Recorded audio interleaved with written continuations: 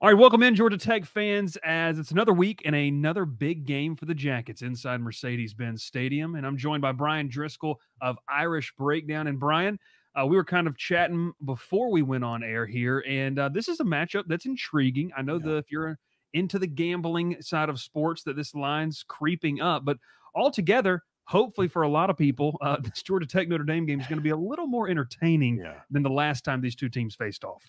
Yeah, that'd be that 55-0 game a few years ago. I think that was was that the last year of the Jeff Collins era, or the second to last year of the Jeff Collins era? The last full year. He was fired about 4 or 5 games into the next season. Yeah, that was that's not what I'm used to, right? I mean, I grew up in the 90s was my formative years. You know, I played high school football in the 90s, began my college playing career in the 90s, and I grew up big Joe Hamilton fan, remembering him back in the day. And I even remember Sean Jones, right? That was the quarterback in 1990, so I remember that. I was a 6-foot quarterback, so I loved any 6-foot quarterback I could find, man.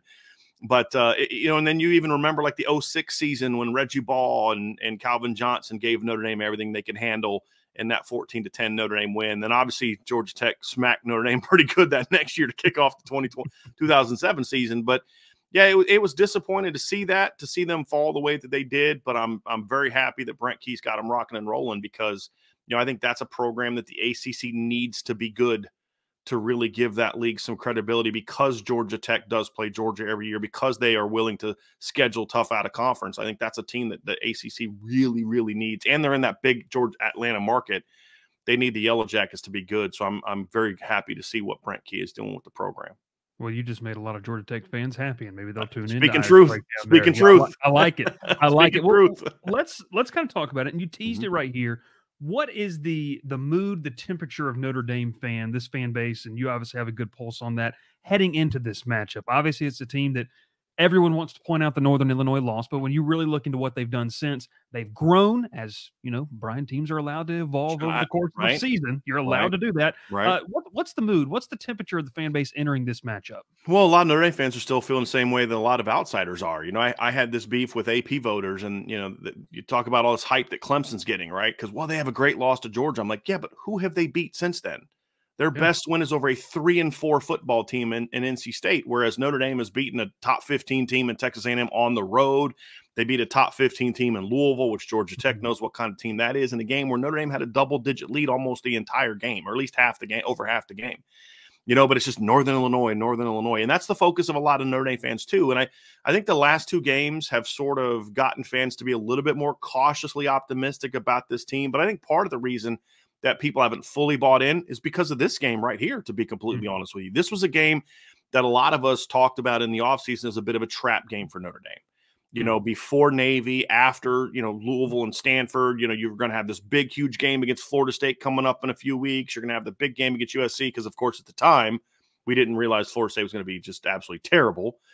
So this was that game. Is this a game you overlook? Do you look past them with that dynamic quarterback? And I had Haynes King. I do an all-opponent team before the season, and I had Haynes King as my second-team quarterback, and I had Jamal Haynes as my first-team running back. And I was like, y'all, and I should have put Eric Singleton as a receiver, but I ended up making a prediction that Moose Muhammad would have a breakout season at A&M. That hasn't gone overly well, but this is a very talented team, an athletic team, and a team that can score. And that's always a recipe for an upset. I've never worried about, except for the Northern Illinois game. Usually upsets don't happen when you project them because a team wins 16-14. That's not normally how upsets usually happen, because you play some team that can just score on you, like Vanderbilt against Alabama, right? Where they just outscore you. And so when you looked at this Georgia Tech team, you're like, I don't know if their defense is going to be any good, but that offense is dangerous. Well, then you see early in the season, like, hey, their defense is much improved. And I think so there's a little bit of angst. And of course, with all the injuries that Notre Dame is battling right now, there's sort of that cautious optimism where if they can get through this game, then I think people will fully buy in and say, okay, you know what? This team does have a chance to go on a run. And but this game is going to be a big part of that for Notre Dame fans to really buy into this team again. You talked about that Georgia Tech defense when you kind of, pack in all the different statistical numbers. It's a top 30, top 35 unit, especially in the run defense category. They have been very good in the run. Talk to me a little bit about this Notre Dame offense. Once again, we talk about growing. I think it's safe to say, and Bryan, you can correct me if I'm wrong, that Riley Leonard has grown up. A veteran has kind of grown up into this role here at Notre Dame. What has his development been like over the course of the season, and just this offense overall? I mean, look, you see behind me, people know I talk about Georgia Tech.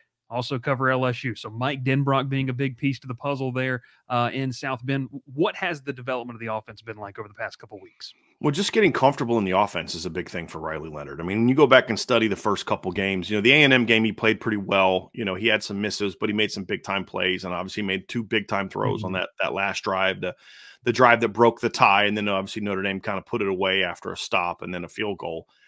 But the Northern Illinois game, the Purdue game, even to a degree, the Miami game, there were just some throws you're like, he's just missing simple throws. And then against Northern Illinois, he wasn't making just the basic reads, and he just didn't look comfortable in the offense. And it didn't look like they necessarily knew how to use him, which was a byproduct of him missing the entire spring because of an injury that he suffered from Notre Dame last year when he was a Duke, right? So it's kind of your fault, you know what I mean? You broke him. And what you've seen the last couple games, it started against Louisville early, and it obviously continued into this game against Stanford, is he's starting to look more comfortable. So you're seeing him, first drive of the game, he hits a couple little just 8-yard comeback routes. But when you go look at the film, you'll see he's reading left. It's not there. So then he knows to come right back to I know that's not there. I'm coming back to this backside comeback route. And he throws it quick. Bo Collins catches it, 8-yard gain. You get in position to move the chains. It's not a big play, but it's one of those things where you're saying, okay, he's getting more command of the offense, which is allowing them to be more efficient offensively. So they got into a lot more 3rd and 1s and 3rd and 2s. Part of the reason the 3rd down offense sucks is because they found themselves in so many 3rd and 8s, 3rd and 10s, 3rd and 12s because of just not being an efficient offense. I mean, they've been a big-time boom or bust offense so far with Jadarian Price and Jeremiah Love and Riley Leonard, that the efficiency piece hasn't been there. As he's gotten more comfortable in the offense, the efficiency piece is coming. And so they're getting more 4 to 6 to 8-yard gains on first down. And so they're getting in more 2nd and 2s, and they're getting in more 3rd and 1s, which is allowing the offense to move the chains without relying on the big play. And that's allowed them to score more effectively and be more efficient. So it's just him getting comfortable in the offense, and then Mike Denbrock having a better idea of what's he good at and what's he maybe not so good at, because he's not Jaden Daniels. They're very different players, as far as, and not even like he's not as good as Jay. It's just their style of play is very different. How you're going to build an offense around Riley Leonard is going to be very different than how you're going to build your offense around Jaden Daniels. Jaden Daniels had a ton of yards scrambling and on some RPO reads out of empty. Well, Riley Leonard is running quarterback counter and quarterback power and quarterback zone. Very different type of running player there. So as he's getting more comfortable with Riley, that's also impacting it. And then, of course, they've had massive injuries to the offensive line. That group is starting to finally settle in together. That was their 3rd game together. Going into this game will be their 4th. So you hope that they're kind of coming together a little bit. And those things are all factoring into it. And the final piece, Bryce, is when Notre Dame started the season, their starting lineup had 9 players that had freshman or sophomore eligibility. The only 2 seniors were Bo Collins and Riley Leonard, who were not with the team in the spring. Or at least Riley was, but he didn't practice because of the injury. Bo was not able to practice in the spring. So it was a group that hadn't played a lot of football and hadn't played together. And you're starting to see them start to come together a little bit. And that's, a reason why you're seeing improved play. Are they there yet? No, they're not there yet. Stanford's not very good, but they're getting there. Yeah, and to your point, teams are allowed to evolve. They're allowed to struggle. And if you're Notre Dame, I think, I said this about a lot of teams. If you're a Notre Dame fan, I think there's a little bit of excitement about the fact that your team didn't peak early in the season. You don't want to be the best team in college football. I say this, there's some outliers in September. You want to start playing your best ball when the weather gets a little bit colder. You mentioned a lot of names there, but for Georgia Tech fans and for this defense in particular, I think the nervousness and the queasiness of facing Riley Leonard in this offense is, hey, Georgia Tech's defense has been picked apart, especially in the middle of the field against high-level quarterback play. Kyle McCord, you can say what you want about Syracuse the rest of the season. He just went off against Georgia Tech in that football game. And then even, Tyler Shuck to an extent, and North Carolina State was able to do some things in the middle of the field. What exactly would be your game plan against this Georgia Tech defense? What are some plays that you think need to be dialed up, and where are some of the mismatches you feel like between Notre Dame's offense and Georgia Tech's defense? Well, see, this is what makes this matchup interesting, because where Notre Dame is good, Georgia Tech is good. That's running the football. Where Notre Dame is not as good is where Georgia Tech's not very good, which is defending the pass, which is going to make this very fascinating. And that's how it was with Stanford.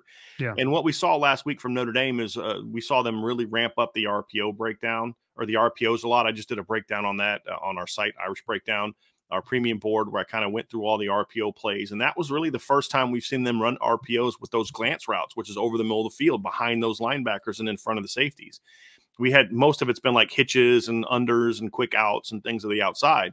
And we saw Notre Dame attack over the top with a post route for a big play in that game from the slot. And that hasn't been an area where Notre Dame has had a lot of success, because when you have a quarterback who's not comfortable reading a defense, the last place you want him to throw is the middle of the field.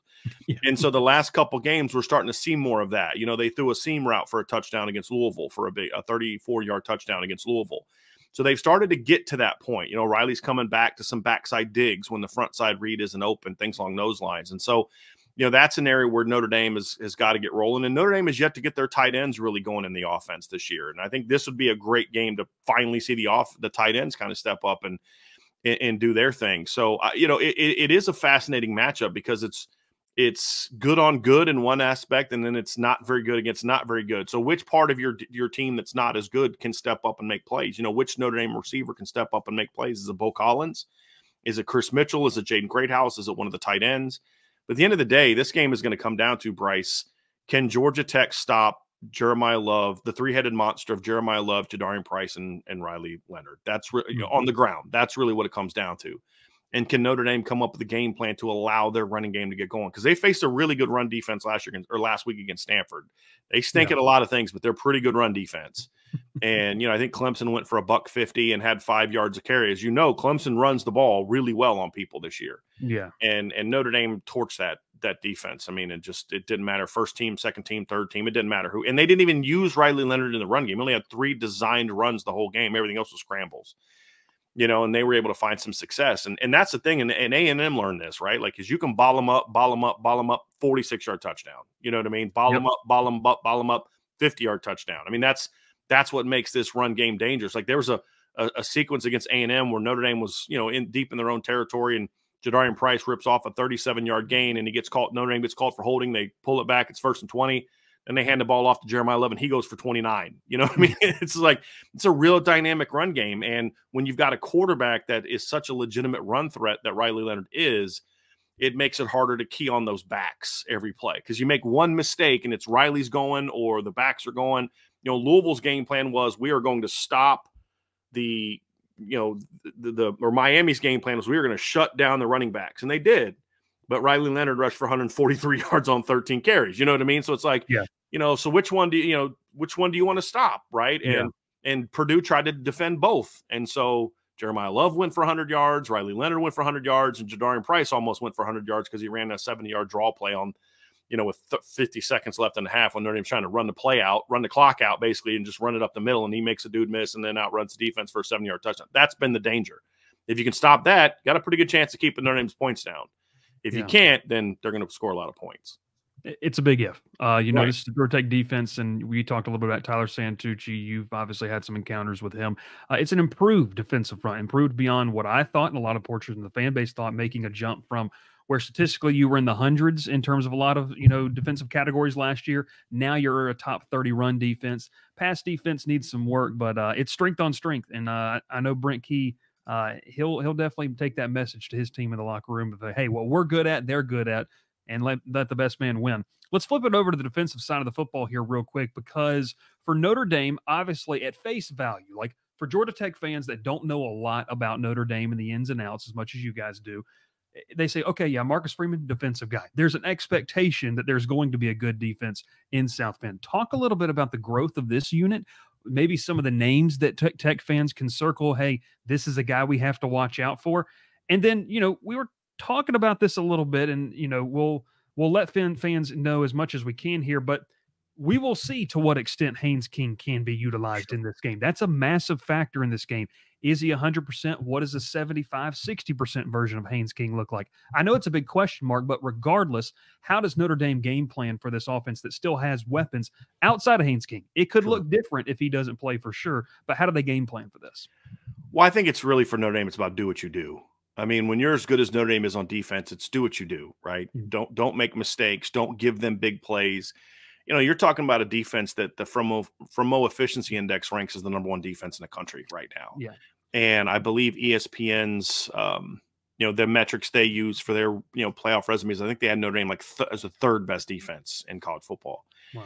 And it's kind of funny, I'm sitting there picking apart the Stanford game, and I'm like, they didn't do this as well as I would like. They missed this tackle, and then you look and you're like, dude, they had 200 yards of offense and scored 7 points, and 85 of those yards came on the first 2 drives. You know what I mean? It's like you start to get to the point where they're so dominant that you almost kind of, you start having unrealistic expectations for what they're going to do, and you look like the Louisville game, and you gave up 24 points. But yeah, Louisville had a 9-yard touchdown drive and a 24-yard touchdown drive, right? Like it's Georgia Tech. So they gave up 31 points to Louisville. No, their defense didn't give up 31 points to Louisville. Their special teams gave up a touchdown, and their offense gave up a touchdown, right? And that's kind of how it was in that game a little bit. And so it's really just do what you do. And Notre Dame is a very aggressive, fast, a little undersized defense that just flies to the football. Mm-hmm. And you have to make plays on them. And you're going to get maybe 4 or 5 chances a game to really make a big play, and you have to capitalize on all of them, or you're going to have a hard time moving the football on them. And that's really what this defense has been about really for years. I mean, if you think about how good this past defense has been since Al Golden showed up, and then you consider the fact that they've played Drake May, they've played C.J. Stroud, they've played Caleb Williams, and with the exception of one game by Caleb Williams in 2022, they shut those guys down. I mean, C.J. Stroud had some phenomenal throws in the fourth quarter just to get to 230 yards and getting Ohio State to 21 points in that game, in the game they beat Notre Dame. Drake May threw for 300 yards, but if you go back and watch the game, I think about 200 of them were in the last quarter to when Notre Dame pulled their starters, and they had some big plays because it was like, I think it was like 45-17, and Notre Dame pulled their starters, and then Drake hit a couple bombs, on the backups and stuff like that. Completely shut Caleb Williams down last year. I mean, just dominated him, made him look like an undrafted free agent instead of the number 1 overall pick. And it's because they're an elite pass defense. I mean, that's really what it comes down to. Now, of course, you just lost Benjamin Morrison for the year, which is a huge loss for Notre Dame. But they lost their other starting corner against Louisville, who I think has the best pass offense Notre Dame's going to face this year, and held them relatively in check. I think they gave up 269 yards, but Tyler Shuck only went for 6.4 yards per attempt because he had to throw over 40 passes to get those 269 yards. That's going to be the key. And for Notre Dame, their run defense has been solid but not great. Well, that's the concern in this matchup against Georgia Tech is, okay, shut down their passing game. That's fine, but that doesn't mean a whole lot because they're still going to run their RPOs. They're still going to run their jet sweeps and get the ball to Singleton and the other. I'm drawing a blank on the short. Malik Rutherford, right? Mm-hmm. Rutherford. They're going to find ways to get them the ball, even if your downfield pass coverage is special. Yeah. And then, of course, this offense reminds me a lot of what Northern Illinois did. A lot of motions, a lot of shift, a lot of pre-snap movement. And there's some teeth to that pre-snap movement because if you don't react to it, they'll hand that sucker off and let those guys go on jet sweeps, right? And then, of course, you're going to run a 5'10-ish, athletic, quick, powerful running back downhill. Sounds a lot like Ontario Brown, right, from Northern Illinois, who was, by the way, my second team preseason all-opponent running back, right? So the second team guy tore Notre Dame up. They got to make sure the first team guy doesn't do that. And that's where you find out, how has this team evolved? How has this team matured since that game? Or do they have a plan to handle all the pre-snap movement? Because I'll be honest, I said this in our show yesterday. I had no clue who Buster Faulkner was when he got hired by Georgia Tech. No clue. Never heard of that guy before. And I'm watching him against Florida State. I'm like, okay, I don't know who this guy is, but I'm going to learn real quick because this offense is creative, and they're executing. And it turned Haynes King from a guy that was a turnover machine last year to a guy that now only has, 3 total turnovers, only 1 pick. I think he's lost 2 fumbles, right? That's a heck of a coaching job. Now, obviously, Haynes is a part of that, but heck of a coaching job to get the offense to that point in time. And they're not doing it because they're getting conservative. They're doing it because they're just executing at a much higher level. And that's the concern for Notre Dame is you're out Benjamin Morrison. You don't have him. You're down to your 3rd string starting weak side end, their Viper position, because their top 2 guys are both injured. You've had one of your top D tackles is not with the team right now. So you're a little beat up. And you're young in a lot of spots. So that's where Notre Dame is at. But it's going to really come down to, you want names to know, it's right up the middle. Riley Mills and Howard Cross. 2 veteran players. Riley Mills is a captain. Howard Cross is a preseason All-American. They were average the first 4 or 5 games of the year. They were really good against Louisville, which impacted that game. And they were back to their dominant selves against Stanford. Was that just sort of a one-off, or is that a sign of things to come? It better be a sign of things to come if they're going to keep this Georgia Tech offense in check. Well, I'll tell you this, Brian, you have piqued my interest more into this game of maybe feeling like Georgia Tech has a better shot. Because when I'm looking at this, just in terms, and we obviously have to see what happens to Haynes King and what that status is. A lot of the strengths, Georgia Tech has benefited, from a lot of the teams they have played. They have said, hey, even when your strength is, there's our strength, and that goes against each other. Georgia Tech has won a lot of those head-to-head battles, especially last week against a North Carolina team. It was playing with a lot of emotions, obviously with a teammate that passed away and, on the road.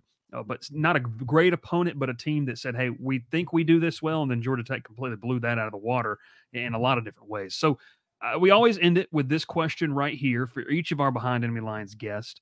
I say this statement, I give you a ... and you name maybe one or two things. So Notre Dame wins this game in Atlanta if. What has to happen for the Irish to leave Mercedes-Benz with a win? Well, the first thing is they have to control the lines, right? I mean, that's really what it comes down to. Their offensive line has to play well. If they do, Notre Dame will run the ball on Georgia Tech, and if they run the ball on Georgia Tech, they will score on Georgia Tech. And then the other one is shut down the run game. I mean, Georgia Tech is going to make some plays in the pass game, but I don't think they're going to make, even if Haynes King plays, I don't think they can make enough against what is an elite secondary to win the game, unless it's a 17-14 type of game, right? So if Notre Dame wins the battle of the trenches on both sides of the ball, I think they win the game. I mean, that's really what Notre Dame's about, right? When Notre Dame is a good football team, they're good in the trenches. And then the other part is you have to be able to win the big play battle. And that's something that Notre Dame has been pretty good at. They were not against Northern Illinois. I mean, that game starts, Notre Dame goes right down the field, scores a touchdown. They pin Northern Illinois at the 2-yard line. And 3 plays later, they rip an 80-something yard seam route up, to their running back for a touchdown. You take that one play out of that game, and Notre Dame's right now 6-0, and we're feeling great about them being a top 5 team, and everybody's happy and all that kind of stuff, right? You've got to eliminate the big plays, and that's the only thing that kept Louisville in that game is they hit a couple big plays to Ja'Cory Brooks, and even those were well defended. You just needed a perfect ball and a perfect throw. Notre Dame caught some breaks. You had a 43-yard run by Tyler Shuck that Leonard Moore comes up behind and knocks the ball out when Louisville was rolling at that point in time. Yeah. So, that's really the key is win the trenches, win the big play battle. I think, and there's always the obvious things like turnovers. And those are easy. I mean, that's always, hey, don't get beat 4-1 in the turnover margin. You don't need me on here. You could have my grandmother on and she'd be able to tell you that, right? But that's really the big key is win the big play battle, which I think is a byproduct, honestly, Bryce, of winning in the trenches. That's really what this game's going to come down to for me. Bryan Driskell, we appreciate the time. Before we get you out of here, if Georgia Tech fans want to read more or they want to watch more about what you guys are talking about this matchup, maybe future matchups, I just want to hear some more about Notre Dame. Where can they find your team's work? Well, obviously, when you're on YouTube or you're searching your podcast platforms, type in Irish Breakdown and you'll find us there. At those platforms, we broke Georgia Tech kind of an overview of the matchup yesterday. We're going to dive into some numbers, talk about game records today. And then tomorrow we'll do sort of our keys to victory for Notre Dame and make our game predictions. So you can check us out at Irish Breakdown. And if you want to read our written content, just go to irishbreakdown.com and you'll find us there as well. And so we'll be breaking this game down all week. This is a big game for Notre Dame. I think a lot of Notre Dame fans have a very healthy respect for what this Georgia Tech team is. They remember the team that almost beat Notre Dame in 2006, not the team that they beat 55-0 a couple years ago. Because most Notre Dame fans understand that was an anomaly type of stretch. That's not who Georgia Tech has been. Yeah. This is a whole different ball club than the one that you played back in 2021. Yeah, you mentioned that, a dark, dark time in football history. That was on the back end, or that was the first of what was a 100-0 combined margin of loss. They lost 55-0 up in South Bend and then came back home for the Georgia game, which was 90-10 Georgia fans inside your home stadium, and Georgia beat them 45-0 en route to a national title. So, you know what? I like what you said there. There's a healthy respect. I do want to ask you one more. Your viewpoint on Brent Key and what is, as a guy who maybe looks from afar, what did you think of the hire initially, and what have you thought about, just his ability to bring them back to what I feel is like a solid foundation, and now obviously they want to launch into being one of the better teams of the ACC? I thought it was a bad hire, to be honest with you. Yeah. Well, I shouldn't say bad hire. Let's say questionable hire. Yeah, that's like, fair. okay, your team stinks and you're hiring from within the program of a team that stinks. And you don't see a lot of offensive line coaches become head coaches. So I just thought it was okay, you don't even want to try to go outside the program and find somebody. Yeah. But he's done a great job. And you started to see it last year. I mean, even last year, just being a bowl eligible team was a huge accomplishment when you consider how bad that team was in the previous years. And it comes down to this. His teams do two things really well. They compete like crazy, especially in the trenches, and they're confident. Yeah. And even when they fall behind, it's like you watch the Louisville game and they fall behind. It was like they didn't panic. They just kept battling. They kept fighting. They didn't. That you saw that in the was it the other game you guys lost was Syracuse, right? Same thing there. It's like, it didn't turn out your way, but it's not like they stopped competing. They stopped battling. Georgia Tech quit like mid-second quarter against Notre Dame in 2021. I mean, it's like Notre Dame could have scored 80 in that game if they wanted to. And that's really what it comes down to, is there's a competence at Georgia Tech right now. And the other thing too is every head coach is ultimately defined by what kind of hires can you make. Yeah. And so far he's made great hires. I didn't know who the heck Buster Faulkner was. And I mean, I'm a former college football coach. I like to think I know a lot of coaches. I didn't know who the heck this guy was. And then when they hired Tyler Santucci, I was like, okay, that's the one that I thought was a great hire. Because you get a defensive guy that's basically been with Mike Elko for almost a decade. You're getting a guy that knows football. And so I thought that was a great hire. And again, there's a competence to the defense now. If you're going to beat Georgia Tech's defense, you've got to beat them. You've got to beat them up front. You've got to beat them with your routes. You got to make good throws. You're not going to get the easy garbage points like that you got against them in the past, where just this hole opens up 10 feet wide for your running back to go to because you had 3 misfits in the run game. You're not seeing that anymore. And, you got this old school, horse collar type of, or neck roll middle linebacker. And you're just like, they play like that. Like he personifies this defense, right? They're not the most talented in the world. There's not a lot of future first-round draft picks or guys are going to go on and become WWE champions, that kind of thing. It's just a bunch of kids that battle their butts off, do what they're told to do, and play with a great deal of confidence. Yeah. And it started from game one, and it's even with losses. It's like they lose a football game and bounce back and do what the very next week. Go smack a pretty scrappy, Duke team who was undefeated up to that point in time. Go on the road and beat a North Carolina team that had a lot to prove and a lot to play for. And they never quit. They never flinch. And that's something Lou Holtz used to always say, like, the team that wins is the team that doesn't flinch. Yeah. And that's what I respect about this program. So I'll admit, I didn't think it was a good hire. Me neither. But he's done a heck of a job so far. He really has. And he's been smart in the portal too. He's getting portal guys, but he's not getting the big name. I'm only here for the money. He's getting guys in the portal that are hungry, that have something to prove. Some guy that got benched at quarterback, for example, that's got something to prove, not some portal quarterback that thinks he's, high and mighty and needs this amount of dollars and everybody loves me and I'm going to the NFL. He's getting guys with chips on their shoulder. Yeah. And I think that fits that culture of what they're trying to build, because he's got a little bit cockiness to him. You get him interviewed and I'm like, but it's genuine. And I've always said, Coach, be yourself. If you're cocky, be cocky. If you're calm, be calm. Don't try to be calm because you're the head coach now. If you're kind of loud and cocky, be yourself. Yeah. And he's done that, and he's done a great job at Georgia Tech. He really has. And you've been in and around the game. Players, other staff members, they notice when you're not being genuine as well. Oh, yes. Kids see right through that. They see right through that stuff. They absolutely do. Bryan, we appreciate the time, man. Sorry for keeping you a little bit longer, but I know our fans are going to appreciate it. We'll link your channel and your site down below. And, man, we thank so much. And it should be a fun game inside Mercedes-Benz on Saturday. I don't want it to be a fun game. I like blowouts just because it's stressful and it allows me to get my work done a little bit earlier. But I'll be very surprised if it ends up being that. We'll see we'll see.